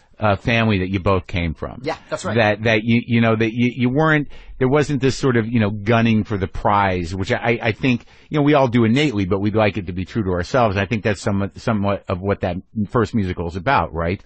Yeah. Well, In the Heights, sure. Yeah. Nightmare in D Major, on the other hand, was like about a fetal pig from AP Bio coming back for revenge. That's the one he directed? That's the one he directed. That was a musical? That was a musical. So was that a Little Shop of Horrors kind Yeah, of? it was like all this weird dream, right? Okay. So it was, there was a lost love, and then there was this fetal pig. It was so fucking bad. It was like, I'm just a fetal pig, I'm not very big, so why did you cut me up in bio class? And she comes back with a knife and threatens him, and then she dredges up all the monsters from his subconscious to fight him. Like, here's your alcoholic Uncle Steve. Like, here's your 5th grade nurse, it was like a really crazy. Sounds deep, though. Show. Yeah, it was. I mean, for me, for 16, it was pretty deep. And then my senior year, I wrote a musical called 7 Minutes in Heaven, because write what you know. So I wrote a musical about the first unchaperoned party I went to in 7th grade, where half the kids are like ready to make out and like do all the shit. Yeah. And half the kids are like, I thought we were watching Disney Afternoon, and like still kids. So you're on that weird nexus. Right. And that's what, like, one of the first songs I wrote that I'm really proud of. There was this little girl who sings, in 6th grade everything was very clear. You guys go play, we're fine right over here. But suddenly we're interested in what they have to say. They're just as stupid as they were last year. Like, she's the girl who's like, why are we fucking with boys right now? Like, we were all fine on our side of the line, and now all my friends are obsessed with making out with those idiots that we were just playing with. Yeah. Which is kind of how I felt, like, lurching into middle school. Like, whoa, wait, are we doing this? Are we, like, racing to second base and third base? And who's gotten to second base already? Right. Is that a thing? Am I behind the curve? And what exactly do you do at third base? Yeah, I never understood third base. I didn't understand third base till I was past it. To quote Chorus Line. Is that a Chorus Line? It was, I didn't know what puberty was until I was almost past it. Yeah, that's a chorus. I like the more specific version. Yeah, but it's easier to put this in there than it is to figure out how to work it. Yeah. I get Frenching. I get getting under the shirt. I don't know what happens after that. That's right. Yeah, in between third, there's fluids involved. Yeah, in between second and home plate. That's a world of mystery. Well, you got to ask questions. And at that age, you're not going to be asking questions. That's right. And they're not going to volunteer the information for you quite yet. That's right. They will eventually. Oh man. Did you ever consider doing straight hip hop? I mean, not in terms of musical, but like pursuing a career as a rapper or hip hop artist. I mean, you ended up being a hip hop artist, but yeah. But I think if I had been around that more in my day-to-day school life, I think that's probably the direction I would have gone in. We had one really great hip hop group in our school, and I sort of worshiped those guys. They had a band called Doogis. They're still around, and they were a group. They weren't like a troupe. They were like a roots type band. Like they were a band, and they had MCs, and they were great. And all I ever wanted to do was, I was in Pirates of Penzance with the main MC from, his name is Lauren Hammonds. He's a great guy. Mm-hmm. And I would sheepishly be like, I wrote this rap. Do you think it's any good? Like, cause he was already a senior, and he's such a gifted MC. Yeah. But then I never got any encouragement in that direction. Yeah. So I just sort of, it just sort of bled into the musicals I was writing. So when you go to college, you went to Wesleyan? You said Wesleyan. Yeah, in Connecticut. So that's a big shift. That's a big shift. But for a New Yorker, too. I passed my driver's test the day before I went to school. Because, when you grow up in New York, like, who the fuck needs to drive? A lot of people. It's very interesting to me. Yeah. Anyone who grew up in a city with good public transportation, you're like, I don't fucking need to do that. Yeah, and you don't learn through your 20s. But I had the luxury of, my sister had a hand-me-down car that she wasn't using because she lived in the city. Yeah. And they were like, well, you can have a beat-up Saturn, like, if you pass the test. So I passed the test the day before. I basically learned to drive at school. And when you packed up your car, that was your first big trip. My first time on the fucking highway. Was it? Yeah. On 95, fucking hands at 10 and 2, shaking. It's actually easier. Yeah. I mean, you can relax a little bit. Yeah, a little bit. I used to love driving in the city. When I had my car there, when I was running up and down the FDR at 1 a.m. to do comedy spots, it was exciting. Yeah. To drive in the city to catch that run of lights where you're like, I'm going all the way downtown on this run of green lights. My version of that is catching the 2-3 at 96th Street and getting like 70-second, 40. It's the closest thing we have to time travel. Right. I was like, I thought it was going to take a half an hour. Fuck, there's a 2 train. Yes! Boom. Yep. Beautiful. Yeah, I took the subway to Carnegie Hall the other day. It was great. How many times do you take the subway to the theater to do Hamilton? Oh, I mean, all the time, all right? the time. All the time. It was a bitch at the Public. Yeah. Because that's, I live, yeah, it's the A, and then there's no real good way to go east. In New York math, it's harder to go east than it is to go north-south. Right. So you get to college and you were now in the arts program? Yeah, I wanted to be a double major in theater and film. Mm-hmm. And then just like in high school, theater ended up taking up all my time. So I did my core requirements for film and then never pursued it. And, just started, I was writing and acting in shows in equal measure. And there's no musical theater major at Wesleyan. It's very avant-garde. It's very viewpoints. It's very... Like what? Like what was being taught? Oh, well, you get taught the canon, right? You get your Tennessee Williams and you get your, Three Penny Opera and Brecht and you get all that good foundational stuff. But the stuff people are putting up is very, esoteric. It's esoteric. Yeah. I was in a play, by Maria Irene Fornes, called Molly's Dream. It was the first play I got at Wesleyan, and it's like a super out there play where I'm a guy who's dressed as a cowboy and 5 women are all like hanging on to me and I have no idea why. I did not understand the symbolism of the play I was in. And so I'm also trying to make like musical theater happen, which is very odd at Wesleyan. And no one was putting up musicals. They were, but all extracurricular. It wasn't a thing that the actual theater department focused on, and sort of like in high school that you had or where I went to college, you had a stage troupe that would either do a play or they do a musical, but you didn't see many musicals from the theater school. Yeah, exactly, that's right. And so I kind of supplemented that because I knew what I wanted. Yeah. So I would go, I'd take voice lessons and I took piano lessons outside of school or in school? No, within the music department. Okay, and then found a great professor who saw In the Heights when I put it up at Wesleyan and did a tutorial with me. So I got like a semester of credit just doing a private musical theater tutorial. He took a liking to you and mentored you. He said, this kid's got something, yes. And, this is not something we see here, but it's valid. Absolutely. And who was that guy? Bill Francisco, who is a legend at Wesleyan, was one of the legendary, super eccentric, super brilliant theater directors, and my class got him in. He retired our year, so we sort of got the last of his brilliance and strangeness. And in dealing with him, I learned to navigate every mood because he had a lot of them. And some days it was, you're brilliant and this is wonderful. And one day I remember being in a rehearsal and there was a love scene in the show I was writing, and he said, "Are we all sitting here because Lynn can't get laid? Like, is that what the fuck we're sitting here paid to watch? I can't deal with this," and walk out. And like, I never knew which bill I was going to get from day to day. I got it on many levels. So again, the adapting kid is put to the test. Put to the test by a brilliant, but also very moody, genius. So when you score, cause I have musical in me. I stuff it down. You push it down. I push it down. But like a lot of times I find myself like it's very, sort of like nicotine lozenges. Yeah, you make up the song. It isn't. I'm here with my thermos again. You get beautiful. Beautiful. But that instinct is just the instinct that you nurture when you write musicals. It's when do we break into song?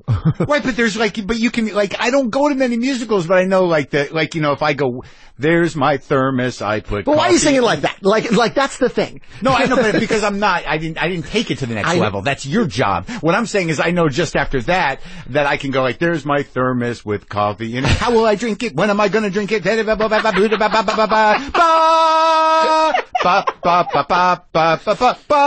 Right. Thermos. I could feel it. Oh, you went to Funiculi Funicula. I could. Thermos, dun dun dun dun dun. Funiculi Funicula. That works. Yeah, it works. But it's so funny when you think musical, suddenly it's, "I gotta sing like this." But there's a little of that in there. I don't care if it's hip hop or not. Of course there is. You've got to do that. Yeah, but for me, my favorite musicals are where you have that and you have that layer of artifice that we're breaking into song, but then it also feels real. You have those moments that feel conversational. And those are also my favorite moments in hip hop. I think that's the tricky thing. Yeah. I mean, that, to have a story that isn't rendered ridiculous. Correct. By the nature of the mode. Yeah. And the best songwriters can do that. They can make heightened speech feel like something we'd say in our real lives. Whether it's Sondheim, with A Little Priest from Sweeney Todd, with them singing, "How about Priest? Try Little Priest," and it just feels like they're talking, but it's this incredibly elaborate rhyme scheme. And also, just by what you just did there, I realized that, with the benefit of song, you can really talk about heavy shit. Absolutely. And deliver it in a way that it's like lubricated.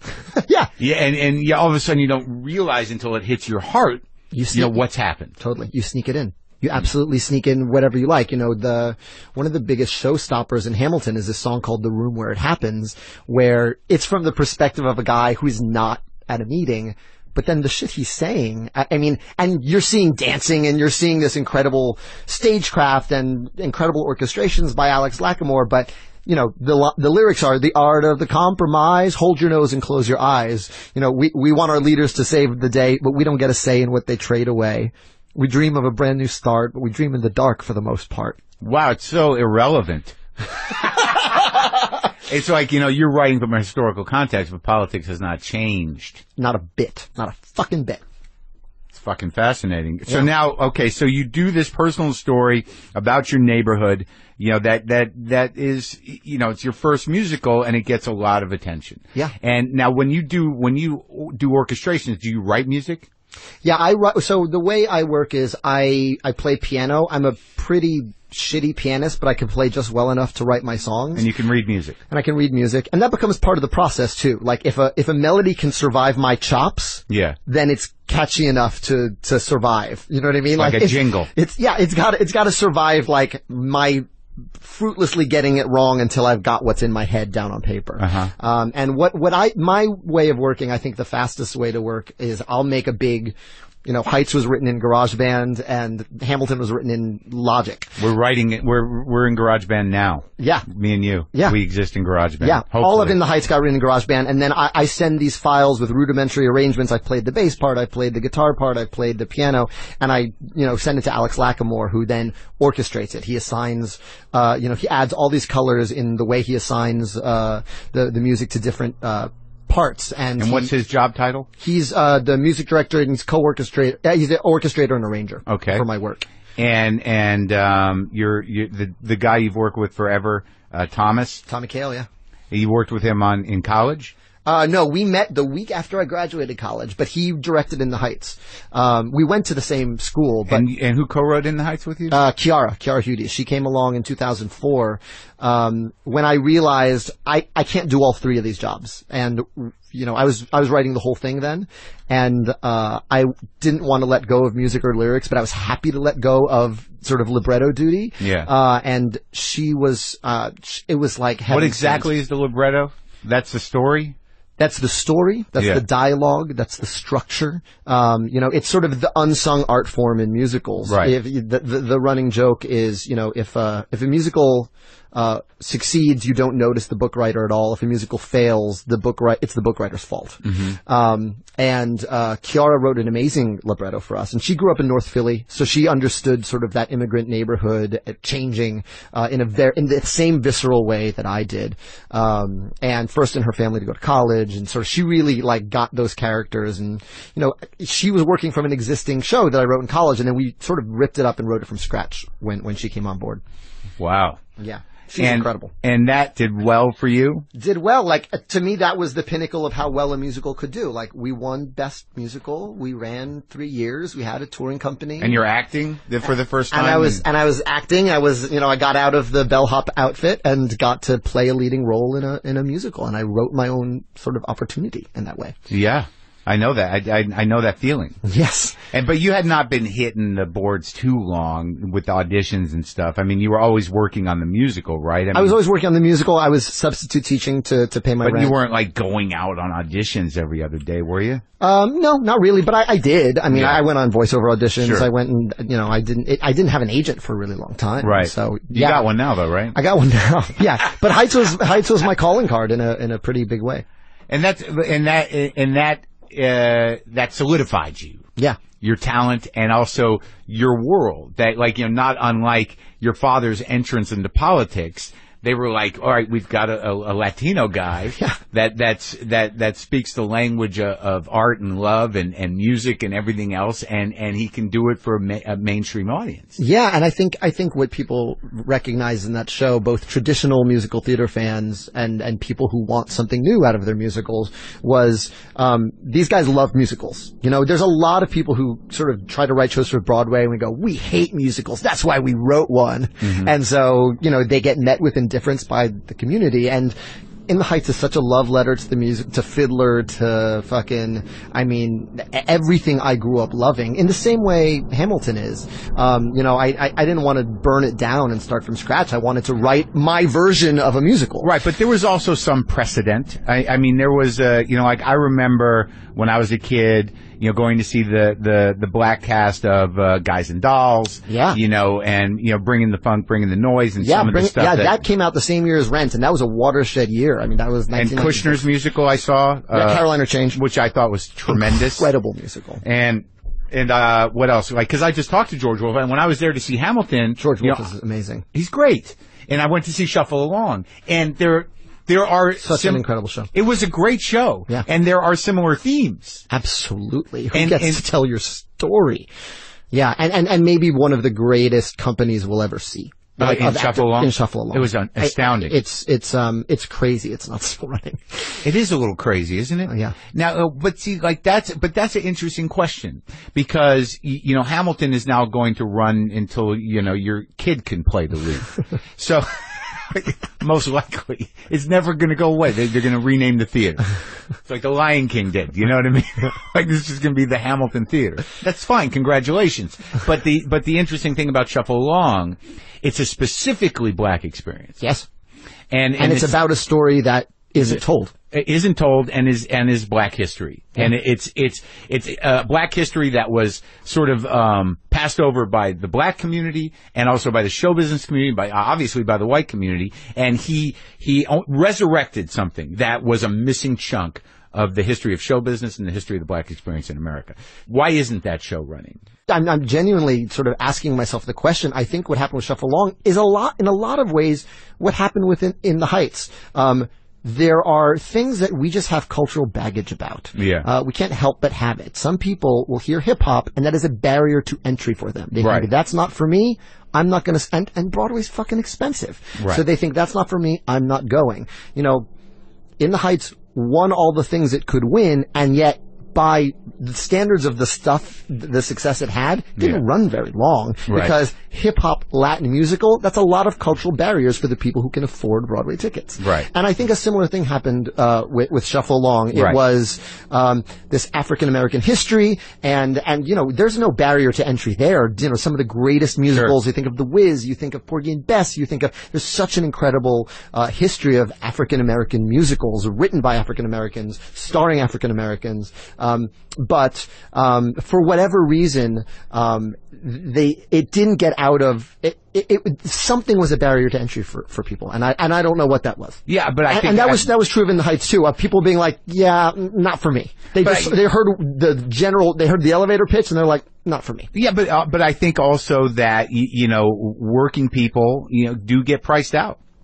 Absolutely. and absolutely. It's so fucking expensive to mount the show. And how do you sort of like, cause I know you guys you did take action to sort of make the production more available, didn't you? I mean, the biggest priority we had was kids have to be able to see the show. It's useless to put on Hamilton and not have the kids who are studying this shit not have access to it. So we developed a program where 20,000 school kids are seeing Hamilton every year, and that's going to continue with the touring productions. Like in every city the show will go to, we will partner with the Title I schools, and get the kids who are studying that into the theater. You know, we can't solve the problem of supply and demand. You know, the magic of theater is that you're in the room with the thing, and I don't know how to solve 1,300 people, you know, that's how much we have room for. Right, but also the soundtrack is available at a reasonable price. And the soundtrack is the whole show. Yeah, and it's a sung through show. Yeah. So you get the entire plot and everything. And then you're giving kids that experience that you had. Yeah, it's exactly. Yeah. I mean, that's how you experience musical theater. Yeah. You know, yeah, because we didn't see many shows. I just fell in love with cast albums. When does this, like, and we're going to get back to you buying that book in a second, but when does this, like, when does it, is it available can high schools do it? Not yet. Right. There's sort of the life of a show is, if you're lucky enough to get to Broadway, and it does a little well, you do a tour and more people can see that production. That's the same footprint and the same, everyone's involved. Like Tommy and I are putting up those tours. We're casting those tours. Mm-hmm. Some shows get the luxury of a UK, production. We're getting that with Hamilton. We didn't get that on In the Heights. There was no one interested in mounting that in the Heights. There's a production there that's doing well now, but it's not our production. Because that's been freed. Because that's been freed. And then, to the royalty system. After those run their lifespan, you go to stock and amateur. And that's where you buy the books who puts out those books? That's right. It's either MTI or R&H, or Thames Whitmark, or French's. Yeah. So those are the big four, in stock and amateur land. Sure. And that's when school productions happen and regional productions happen. And you have some level of but that's just part of the arc of the life of a show. That's the arc of a life of a show. Yeah, right. Yeah, it's like the way TV shows go from first run to rerun to syndication. Sure. We go Broadway to tour to stock. Now, why are there plans to make a movie? Of Hamilton? Yeah. Not for a while. I'm in no rush. I really feel like we work so hard to make a thing that works in the theater. Sure. I want people to see it in that form first. I don't want the movie, which will be an active translation, if it's brilliant or if it's terrible. Well, you did study it a little bit. I did study it a little bit. It's your next evolution. Yeah. I'd like there's the musicals that go straight to movie. Mm-hmm. You know, you have your Hairspray, or you have I don't know, I'm trying to think of other shows. And then you have the musicals that take 30 years. Like Chicago opened the movie of Chicago, which I think is actually better than the show even. Mm-hmm. I thought Rob Marshall did such an amazing job with that thing. Came out 25 years after that show debuted. So what was interesting to me too is that in that 5-minute conversation when we met backstage with who was the guy with the shaved head? Chris Jackson, who plays George Washington. Right, who was great. Yeah, everyone was great. I was honored to see the original cast. Very quickly, I'm scrambling to connect with you to adapt to the world of the backstage at the musical of the big musical star. But we locked in on the model, which I said I was nervous to say it, but I said it was like Jesus Christ Superstar. Yeah. But, and you hit the nail on the head, by the way. Yeah. Because when I was reading that book, I thought, this will be my Jesus Christ Superstar. That's really what I thought when I started reading Hamilton's story, was I could write songs. My skill set of writing hip-hop and R&B tunes fits this dude's life perfectly. Because this is a guy who needs words and needs, and sort of never shuts up. The kind of music I write will service his life really well. And I'm going to make a concept album, which was what Jesus Christ Superstar did. It was a concept album first, and then they figured out how to stage it later. Really? Yeah. It was not conceived as a show. And that was a record my parents had. And that was a record that I listened to as a kid. Yeah. And and when I saw the movie, I was like, what the fuck? But that movie too. There's tricky, lots of, they all get in a bus and out to the desert. Right. Norman Jewis and all these hippies, they go out in a bus and then it unfolds. Right. I always think of the Mr. Show spoof of it too, which was. I don't remember that. Oh, but I don't know if I saw it, but the thing that really kind of locked it in for me was, two components. Was that, Jesus Christ Superstar was narrated by Judas, who was dead. And, and Aaron Burr, who is definitely the villain in a way of your show, he's the one that comes out and starts the story. Yeah. The one that killed the guy. Yeah. That's exactly right. And that's directly inspired by Jesus Christ. And then, is it King George? Is that like Herod's song? He's totally our Herod. which is my favorite song. So if you are the Christ, you're the great Jesus Christ. Prove to me that you're no fool. Walk across my swimming pool. Just do that for me. I remember that. And then that was well sung, Marc Thank Maron. you. So then when George comes out and does his bit, I'm like, this is it. This is it. Yeah, he's Herod. Right? Yeah, totally. And that was the fun of that. And then as you're writing it, you realize, so that's your inspiration. And then you go, okay, but this isn't actually Jesus Judas, because it's not follower who turns into enemy. But I look to the musical theater sort of predecessors. So is this Amadeus? Is this Mozart Salieri? Kind of. There's times when Burr is envious, but this is not a case of someone having genius and someone having not. They're both brilliant. Yeah. So it's actually, as I was writing, I realized this is a difference of temperament.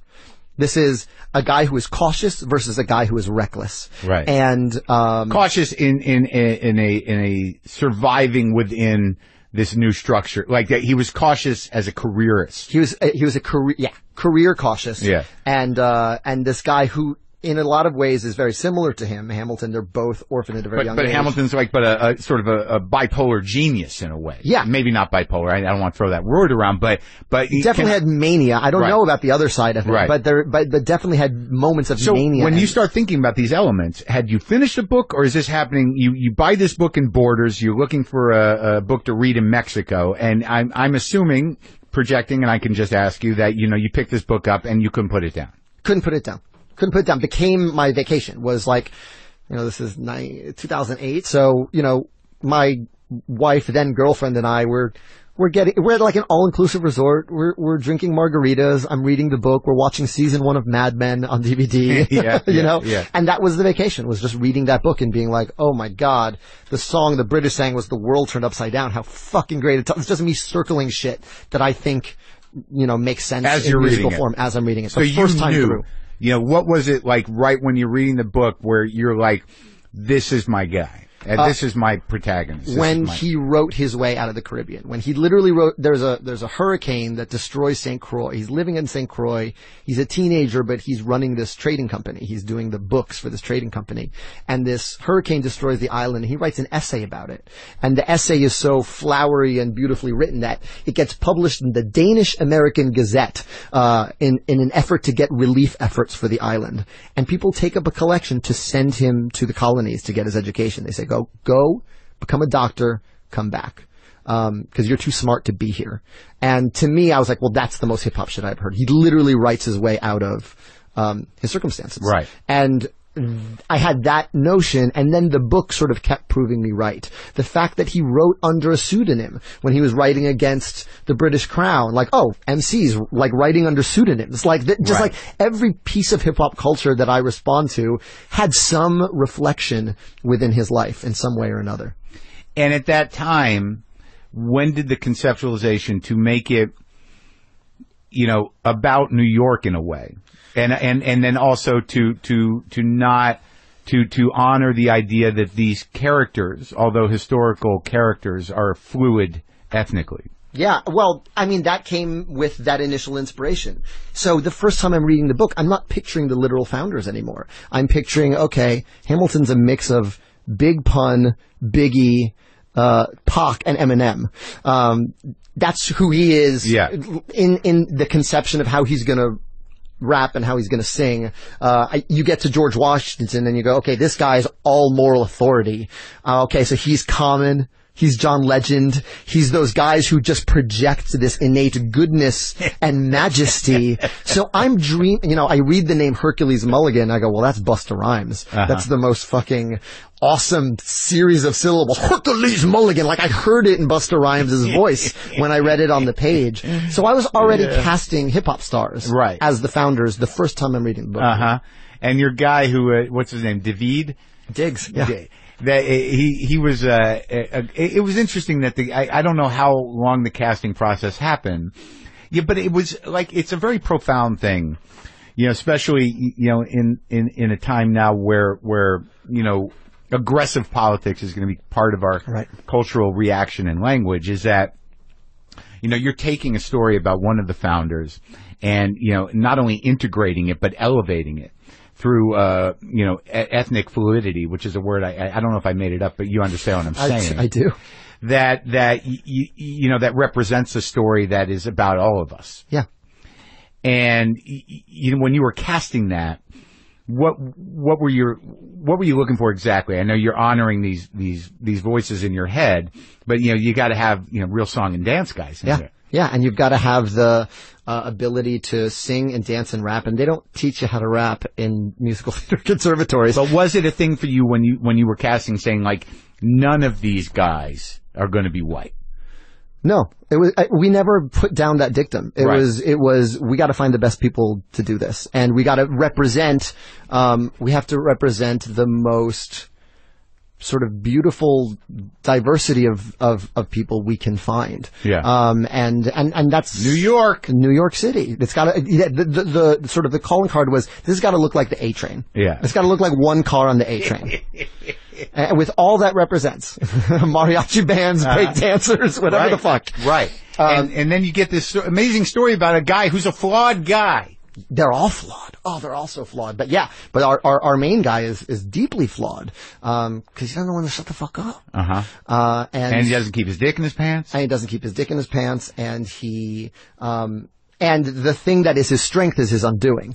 You know, he writes his way off the island. He writes his way into Washington's good graces. And then when he's presented with the fact that he fucked up and some people know about it, he decides to tell the world, oh, yeah, I fucked this married lady, but I was always honest in my business affairs. And he thinks that's gonna, like, save him. It was totally used against him. And you can also see that as an act of patriotism. You know, if there's stench around him as being a corrupt public figure, as a guy who misuses treasury funds or misuses government funds in any way, you know, the country's 5 fucking years old. That could be the end of it.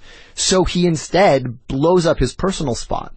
You know, I was friends with Mike Nichols before he passed. You were? And, yeah, I got cast in a reading, that he did shortly after In the Heights, sort of a reading of a play that nothing ever really happened with it. But we went to dinner, and this was before I'd written any of Hamilton. I said, I think I'm writing something about Hamilton. And he said, that's the greatest. That's the last honest American. He was a big Hamilton buff. And he always pointed to that moment of that guy ruined his life to save the Republic. And his wife, like, taking the ultimate affront of blowing up his personal life and his infidelity and stuck by him. Like, he thinks those are the two of the most courageous Americans who ever lived. And he was at our last workshop before we opened it to the public. That was the last time I saw him. How often did you counsel with him through the process of creating it? Not so much on this, just sort of checking in, and I would tell him, you know, I'm done, and we invited him to that last workshop, and I was so thrilled to have him there. Tommy Kail, there's a great quote, where if Tommy Kail had to make his Mount Rushmore of directors, he would say Mike Nichols and Hal Prince twice. You know, those are the guys. Yeah. And so, you know, I think the fact that he always respected the historical Hamilton. He was very happy that the show, was going to have a kind of a life. And he was a wonderful guy. The last email I had from him was just after my son was born, just saying like, oh, it's all different now. Yeah. Like, you're going to find all new stuff. Yeah. And also, like, you know, with Hamilton, you know, you were able to deal with class. Mm-hmm. You were able to deal with not only just an immigrant story, but also a story about politics, about love, about, you know, desire to transcend your class, and all the stuff that, you know, that are conflicts and parts of the American experience now, obviously. Absolutely. Now, they're coming for me. I've said too much. I thought that was just your ride. I thought you're at that level now. No, not yet. They're going to chopper you out. No. Gotta go. The ladder drops into the garage. But now, like, you know, dealing with, you know, as we were talking when you came in, that you said you were en route from London on election night, and you landed in this. Yeah. And we talked a little bit about your political consciousness. You know, you're a young man. And bless you for saying so. Oh, come on. I'm 36. Yes, you're a young man. Thank you. That's very sweet. And, you know, your creative life evolved in, you know, a fairly, you know, restrictive political environment, you know, being the Bush years and everything else. Yeah. And your political life, I guess, started then as well. Yeah. I mean, it's funny. I got to my hotel after flying on election day, and I jumped immediately into a big Skype session with the same group of friends that I've spent the last 4 elections with. It's my Wesleyan. So 2 Bush and 1 Obama. 2 Bush and 1 Obama. Two Obamas. Got very stoned in 2000, waiting for a president to emerge. Yeah. And, you know, Wesleyan's a pretty left-leaning place. I fell asleep, but my friends all went to Falls Hill and wailed and howled at the moon, and just sort of wailed like, how is this happening?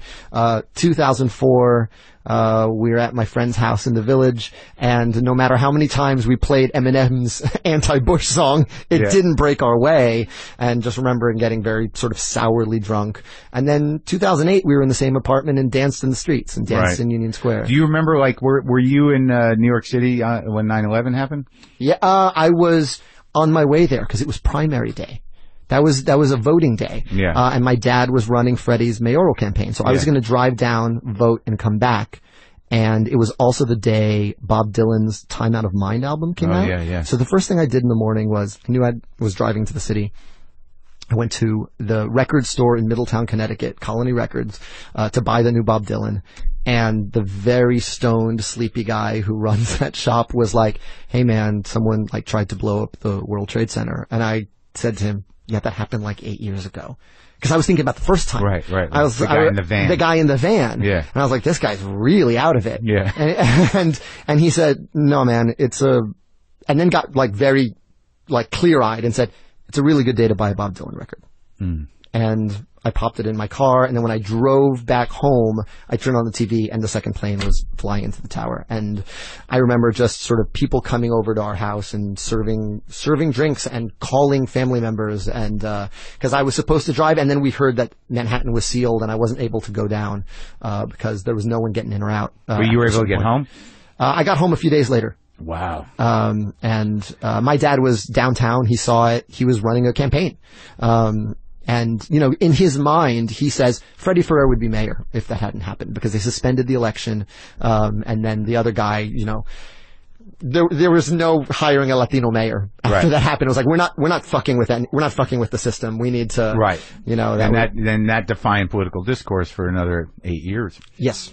And the element of immigrants and terrorism, you know, defines it again now. And it has always, you know, sort of like trying to find a way forward, you know, that would honor all people, which is also what Hamilton does. So, like, I mean, in you know, and I've talked about this a little bit, but because it's just happened. Yeah.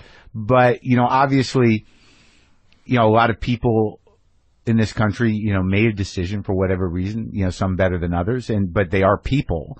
But, you know, the progressive fight of you know, racial lines and immigration, which is so much of what Hamilton speaks about, you know, what as an artist, you know, how do you impulsively or you know, now 2-3 days after, what do you feel going forward? What has it been invigorated in you?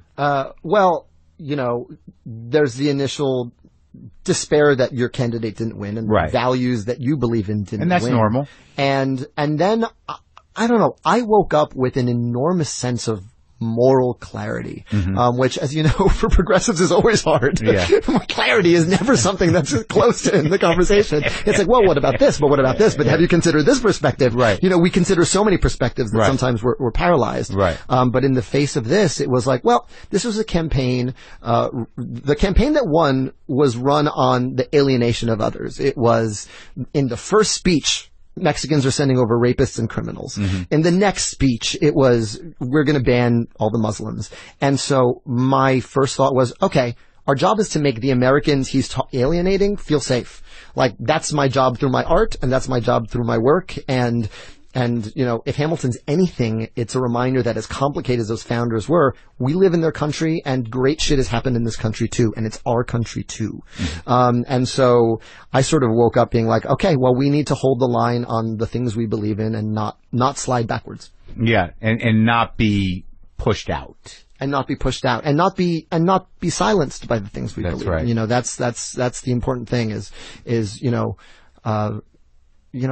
people will protest. People protested Obama forever, and I didn't agree with those protesters, but, you know, let them do it. That's why we get to live here. Yeah. And now the pendulum is swung the other way, and we can't shut up, and we got to continue to fight for our values.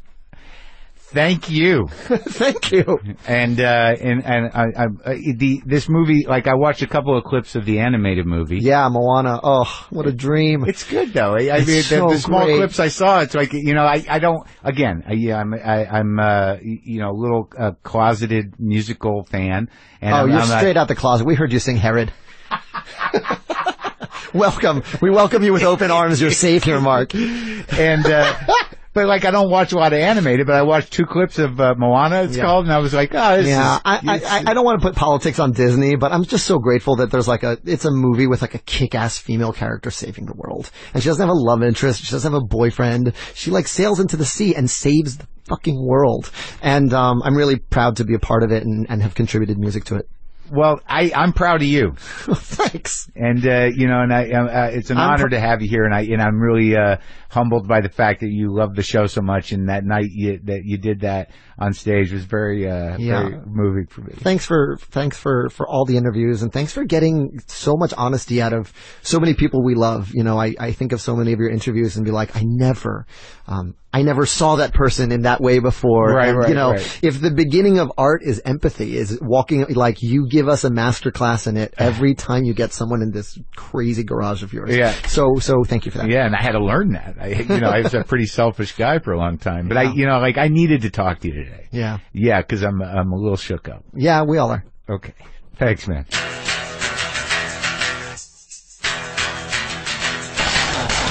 That's it. What a lovely man. What a great show, great artist. I was honored to have him over. Thanks again to Sonos for sponsoring today's show. Sonos is the smart speaker system that streams all your favorite music to any room or every room. Control your music with one simple app and fill your home with pure, immersive sound. Sonos lets you control everything from songs to volume to which rooms you want to play them in. You have endless options for listening all over your house, and it sounds great. It does. Go to Sonos.com for more. SONOS.com. I believe I will play guitar. I believe I have not planned anything, but that hasn't stopped me before.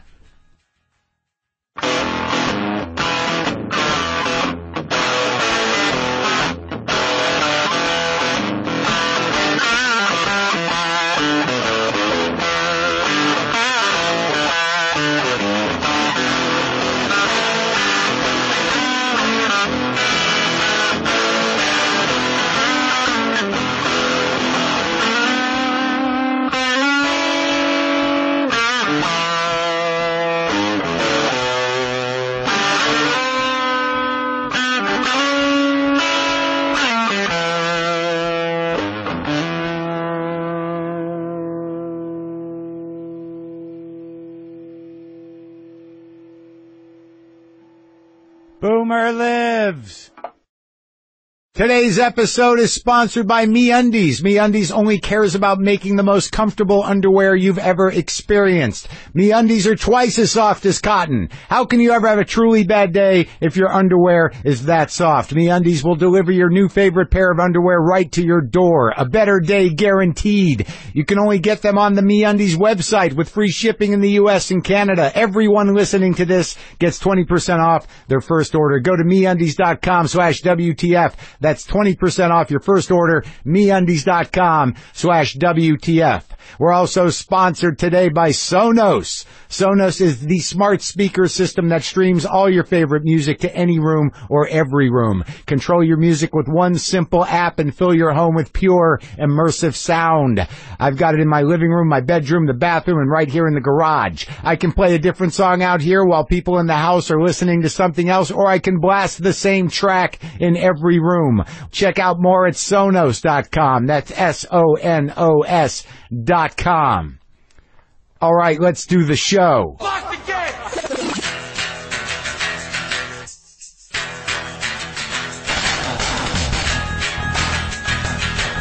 All right, let's do this. How are you, what the fuckers, what the fuck buddies, what the fucking ears, what the fuck nicks, what the fuckinistas, what's happening?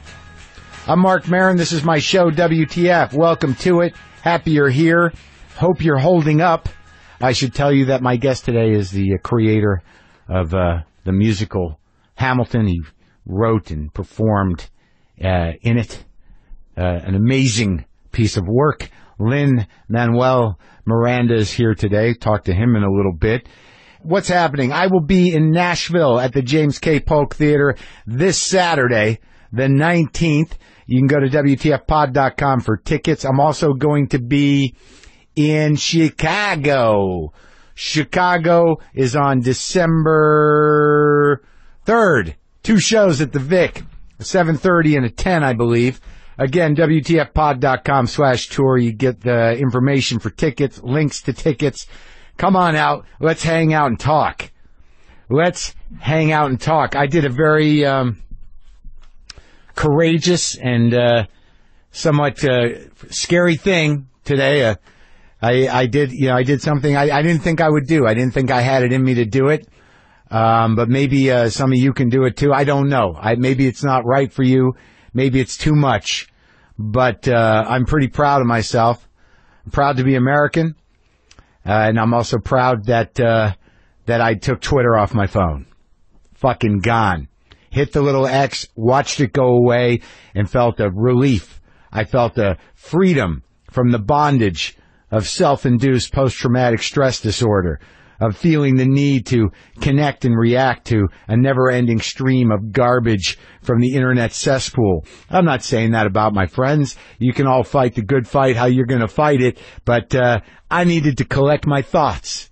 I needed to look around me. I needed to be in my car and not risking my life to react angrily to a tweet. I haven't really tweeted much in a couple of days because I don't, the energy is being misused. There's no way to let love in and figure out what the next right thing to do is if you're constantly consumed and jacking your goddamn endorphins and jacking your cortisol levels to skyrocketing survival heights just by engaging with eggs and hostile avatars of different sorts. The fronts of cowards and just people that want to annoy you. Fuck it. I got it off my phone.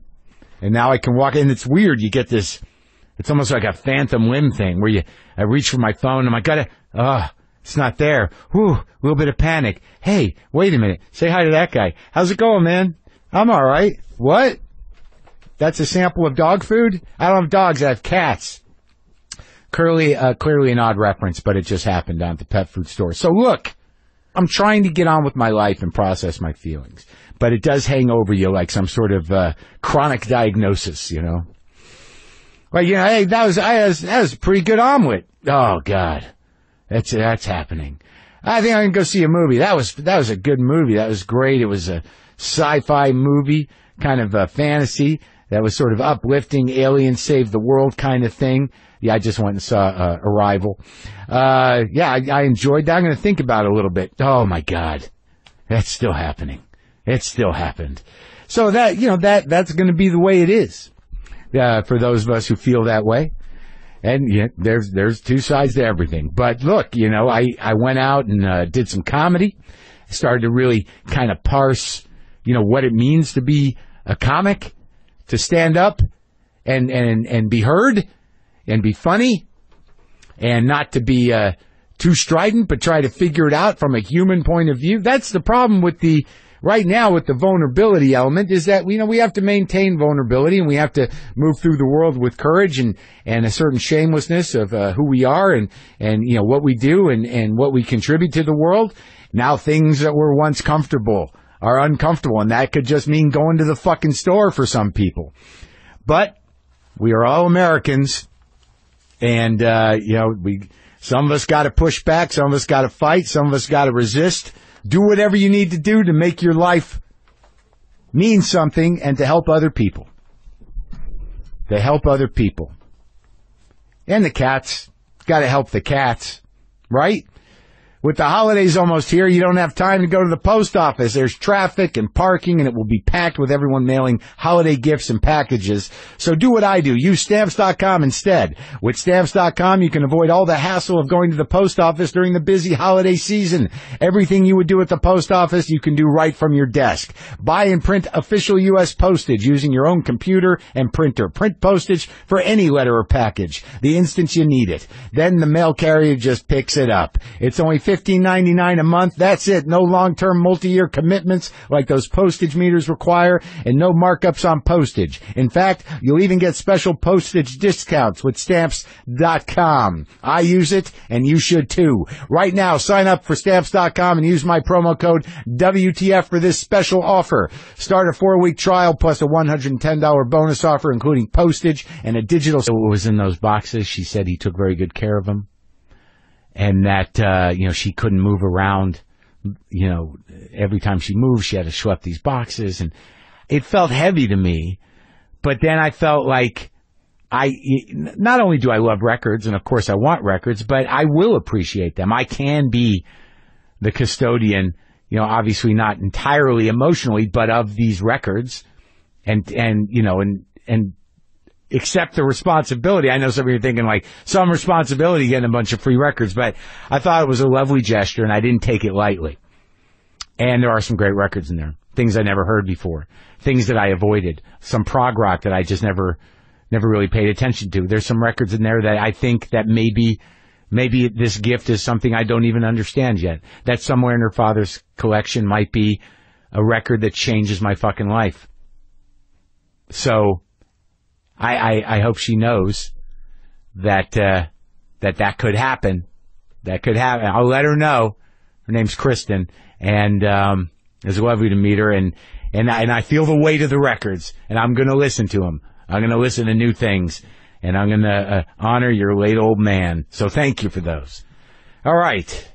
Do you find yourself without any time to read the things you want to read? Audible is the perfect solution. Get audiobooks and listen to them on the go, at the gym, during your commute, anytime. Audible.com has audiobooks from leading publishers, broadcasters, entertainers, magazines, newspapers, and more. Their app is free and works on iPhones, iPads, Androids, and Windows phones. You can also download and listen on your Kindle Fire in over 500 MP3 players. If you want some suggestions, how about getting Hamilton, The Revolution, which is co-written and narrated by our guest today, Lin-Manuel Miranda. Or you can listen to the book that inspired Lin to write Hamilton, Ron Chernow's unabridged biography of Alexander Hamilton. Audible.com also has the great listen guarantee. If you decide you don't like the book you choose, no worries. You can exchange any book you aren't happy with for another title anytime, no questions asked. Audible.com is offering a free 30-day trial membership. Go to audible.com/WTF today to start your free trial. That's audible.com/WTF. So what's the point? Right? What's the point? Well, I think the point is you gotta find the courage to be who you are. Look, there's a lot of people out there, left, right, people dealing with addiction, exclusion, broken hearts, grief, angry hope, reluctant hope, complete defeat. But fuck it, man. We gotta be who we are, and you gotta believe who you are as a good person, and you gotta act on that now. And you gotta be aware and vigilant of people that need some support. We gotta get each other's backs. All people. Seriously. I'm a reluctant optimist, but I'm not going to surrender to PTSD of the onslaught of social media platforms or anything else. Sometimes in this life it requires courage just to go out in the morning. Sometimes for people that the courage has to have, every day they got to deal with that. For years. That's just the way it is. But I'm wary, but I feel good. My guest today is Lin-Manuel Miranda, who created the musical Hamilton, which I saw in New York, and it was phenomenal.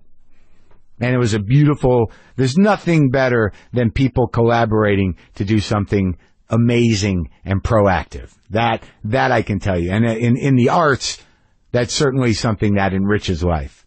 Don't forget that if you're in the arts, because Hamilton was a real transcendent experience for a lot of reasons that I was able to talk to Lin about.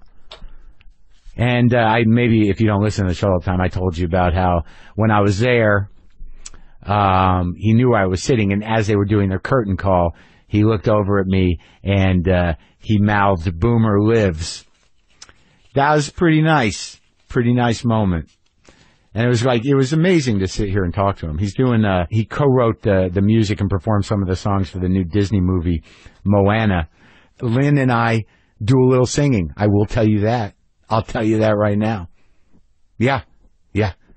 It's true. This is me talking to Lin-Manuel Miranda. here in the garage.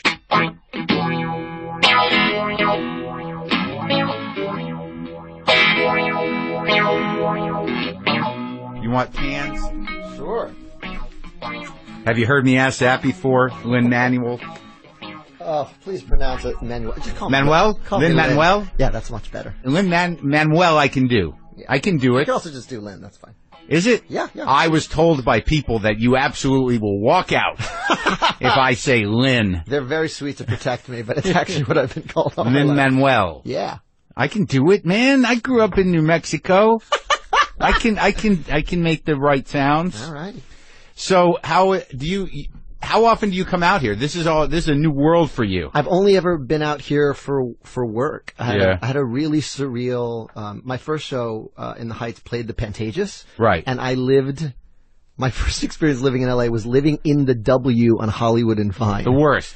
I mean, the Boulevard of Broken Dreams, for real. So you gotta walk across that sad street with guys in costumes. And also like homeless teens coming out of the train that no one takes. And next to like this hotel where Drake is upstairs. Right. So it's the dream and the dream deferred on the same corner. Right. And how long were you here? I was here for 5 weeks acting in that show. That's right. That was the first musical you wrote and directed and produced. I didn't direct. No. Tommy Kail, who directed Hamilton. The same guy you've been with forever. Yeah, he's my dude. Like, I feel bad. I have not seen In the Heights. That's all right. No, it's not all right. I feel terrible. Because I know it was the first one. It was. And nothing will ever be that. Like, I went from broke substitute teacher to Broadway composer when that opened. And you were a broke substitute teacher, but you weren't acting. You were doing things. I was trying to act. The only role I'd gotten was I was a bellhop on the last season of The Sopranos. I just watched it. Scale. Don't wait. Go to Stamps.com before you do anything else. Click on the microphone at the top of the home page and type in WTF. That's Stamps.com. Enter WTF. It was good to get out and do some comedy, see the other comedians at the store, how they're doing it, what's happening, communing with the folks who come out, with the audiences, speaking your truth. Can't stop that. It was good, man. It was good. When things get hairy and things get scary, I didn't plan on that rhyming. The intensity of life in front of you, vibrates with an immediacy. It's a time now, if you're feeling vulnerable, to lean on people that you love, get closer to people, go out in the world, say hi to people, make sure people are, being nice, maybe saying hello to the clearly sad person. Help people that need help. Leonard Cohen passed away, 82. Great run. Left some amazing work, which is the best you can really hope to do in this life. And I spent the other night, the night that he passed away, or the night that I heard he passed away, spinning some of those albums. Songs from a Room, I think, is the one I listened to. And I was a late comer to Leonard Cohen. I tried, and I always knew he was great, and I knew it was good, but it was not connecting with me. And I guess it's maybe just for me, it was as I got older, I could deal with it. And and I'm a poetry guy. There's no doubt about that. I'm not necessarily a lyrics guy, but I'm definitely a poetry guy. And just some of it got so much deeper for me as I got older, and I guess as he got older. But I went way back, and listened to 12 songs. And I'm so grateful to have the work that guy did. A real Zen master, a real Buddha of the song. He will be missed, but we have his stuff. We have his stuff. That's the beautiful thing about music. You have the stuff. And this other very wonderful thing happened. I don't really use the word wonderful that much because I don't love it. I don't love the word. But someone reached out to me, a fan of the show, and she just said that she had all these records that she wanted to give to me. And, I don't know who she is, and she doesn't know if the Twitter account's really me, so I message her. I go, is this for real? Yeah, of course, I'd love to to take some records off your hands. And she goes, yes. And, we met at my office, and she brought over like 600 records, vinyl records, that I find out were her late father's collection. And it almost felt like this, I could tell that it was a heavy thing. This is a loaded shipment that I'm getting, but she needed to let go of it. And I offered her money. She didn't want money. She just wanted them to be appreciated. And I had no idea